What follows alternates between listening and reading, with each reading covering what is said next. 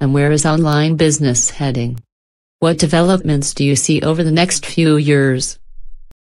Well, I think the developments that are already starting where companies are having to be much more responsive, to their customers. Because customers no longer necessarily listen to what a company says to them. They'll go and ask other customers of their experience. It's something that's happening with social media, and that's going to develop enormously. From a more, if you like, exciting point of view, I think we're going to get 3D, so we'll get quite a lot more, going into a virtual shop. I think that's going to become quite big. And also, we're going to get the convergence of television and computers.